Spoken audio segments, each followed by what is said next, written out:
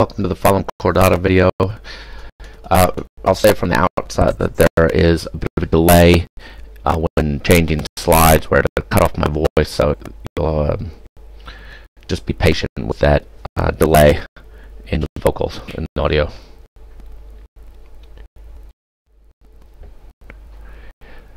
Here are your objectives. If you can do this, you'll have gotten what you need to out of this video and be fairly well prepared for the exam.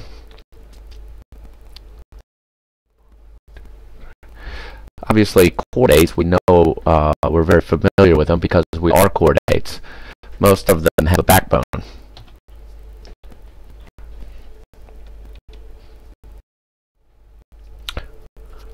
But we evolved from something that we have a common ancestor with chordates that look like this.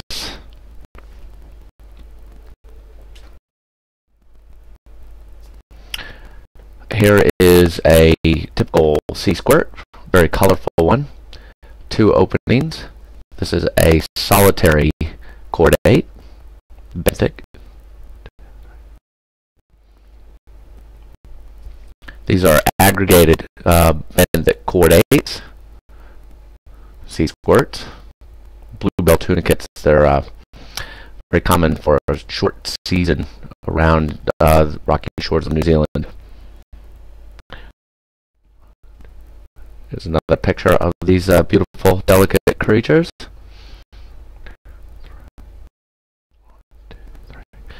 And here's a picture of colonial sea squirts.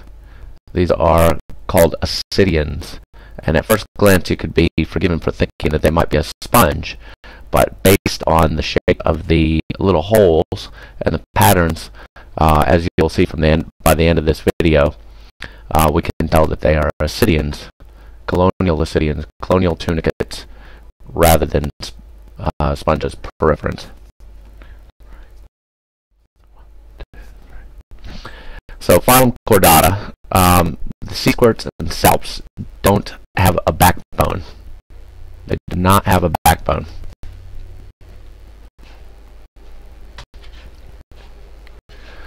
But, as we do, at some stage of their lives, they have 4 distinguishing characteristics of chordates. These are what you'll need to know.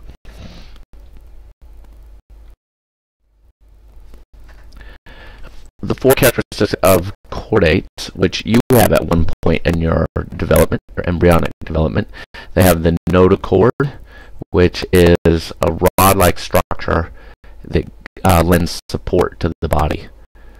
Okay, so it's like a primitive backbone.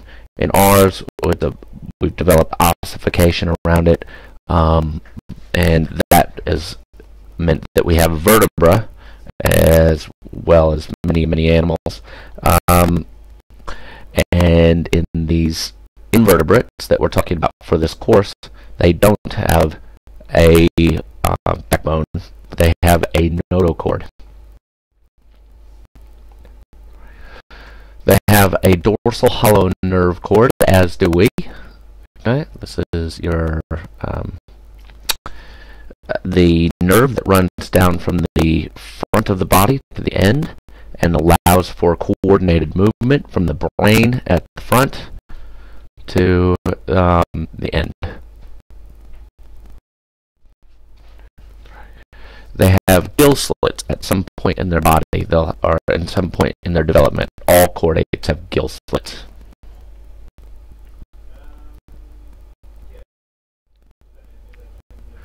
And they also have the post-anal tail.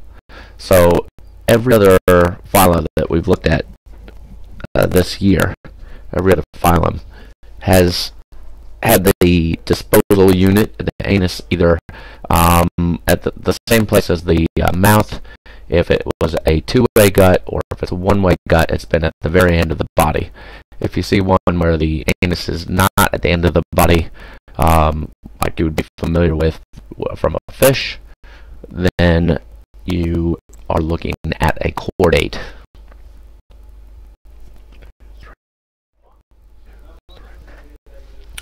So this may be, as with us, that only the larval stage exhibits the 4 characteristics of the chordates, but with marine creatures, many of them disperse using a larva that looks something like this. It looks like a little bit of a fish. It can swim, but obviously is doesn't quite have all of the adaptations of a fish. But will swim. It will have gill slits, notochord, dorsal hollow nerve cord, and the post-anal tail.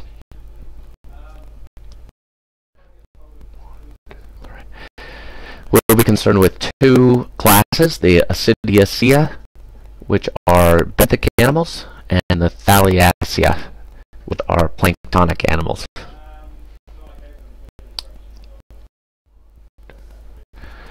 Okay, so there you have 2 types, the compound ascidians.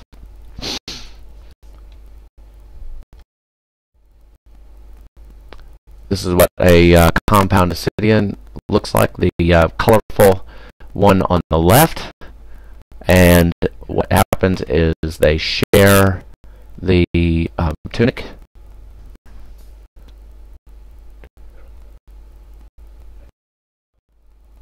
And this is how you recognize them. They'll tend to have a central hole surrounded by a bunch of little holes, and then usually there's a little bit of color patternation, not always, but the coloration pattern looks something like a flower with petals.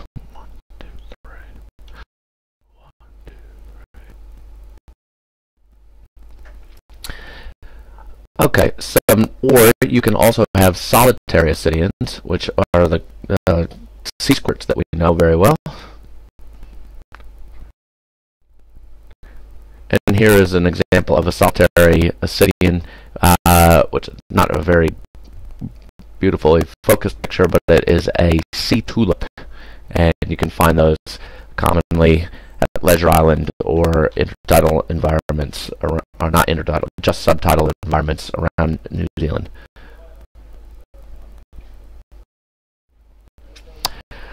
So the structure of ascidians, okay, they have all 4 of the characteristics of chordates in their larval stage, but as adults they lose all of them except for the gill slits. And they have a tough rubbery tunic that is the protective sheath over the animal, and they're all attached. So here is a typical sea squirt and a YouTube URL that you can go to watch the feeding. So the buccal siphon, we've seen buccal meaning around the mouth or about the mouth, and that's where water comes in, and then atrial siphon where the water goes out. The tunic is soft and gelatinous, or it can be tough and rubbery. We've already covered the atrial and buccal siphons, and then they have a filtering mechanism which is altered from the gill slits as the larval stage to the adults, and it's called the pharyngeal basket.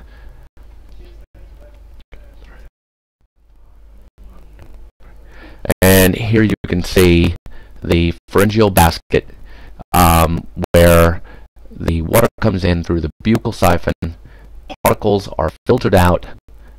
That's all driven by cilia, as we've seen in the lamellibranch gill of the bivalves, and that drives the water column or the water current, and the food is digested and then goes out. The waste goes out the buccal siphon along with the water that's leaving the animal.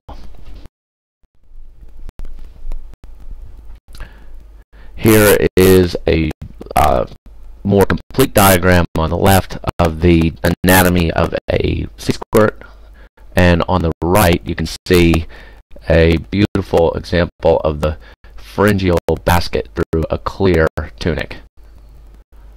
Okay, that is the filtering mechanism by which they can sort out all the food particles that they filter out of the water column.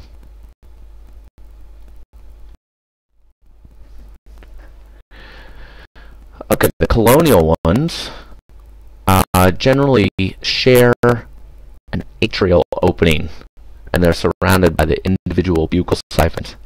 They also share a common tunic, and the typical flower-like pattern that we see is due to the shared atrial opening. So generally you'll see something like this, and this is what tells you that it's not a sponge.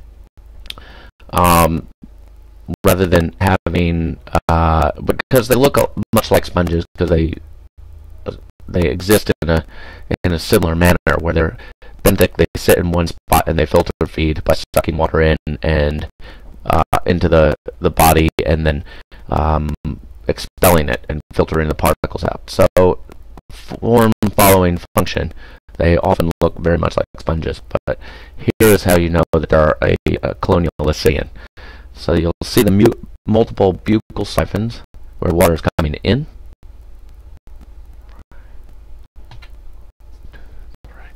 and you'll see the central atrial siphon where they all dump water into, and this is where water expels, leaves the body. So that's one shared atrial siphon.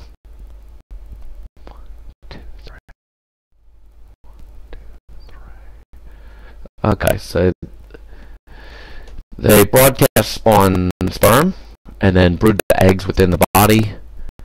They also can reproduce asexually by budding, producing interconnected colonies.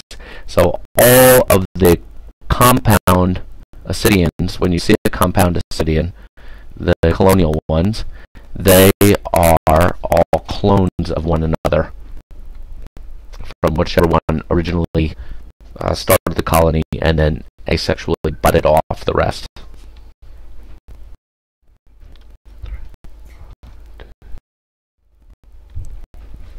Salps are the Thaliacea. These are the planktonic ones.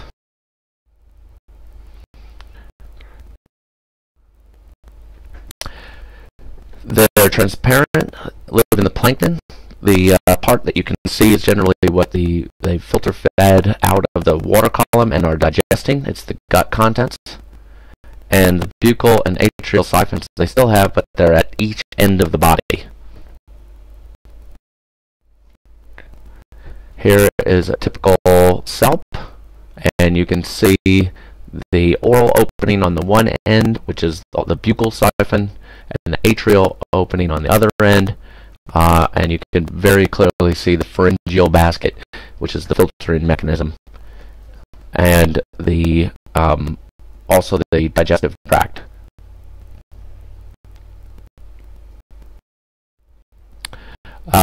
These salps can be super abundant when they're in bloom, and sometimes you'll see that when you're diving or out fishing or anything around here, and or even walking up the beach, sometimes you'll find that there are just millions and millions of these things washed up or floating through the water column, and that's because they can reproduce faster than any other planktonic filter feeder by asexual budding. And they make these chains which break apart eventually through wave action, but chains have been seen up to even 50 meters long, where the water has been very still, where there's a laminar flow and not much turbulence to break the chains.